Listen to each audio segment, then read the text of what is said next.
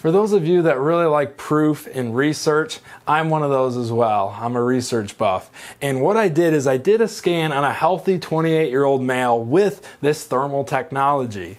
And what we found is that he had pressure on his nervous system. We want all of these bars on the scan to be white. That means within normal range.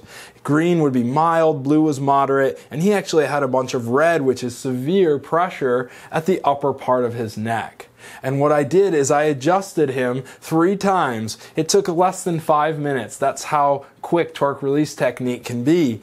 And I adjusted him, then I rescanned him directly after. And this was a scan. He no longer had any red on his spine. And this is now published, peer-reviewed research article that I've had published and now is in mainstream medicine research. And so this technique is very effective. This is the first type of research of its kind because traditional adjustments a lot of time cause the nervous system to have more pressure on it before it gets better. It's kind of that long-term effect that needs to happen. With this technique, immediately we're seeing results. I see it all the time. People will come in with a cane, they're in so much pain, they're not able to, they have headaches and migraines, not able to eat, and the minute they get off the table, their body's completely changed and they feel like a brand new person. Now that's not for everyone, but this technique is proven over and over and over again that it's very effective and it starts working immediately.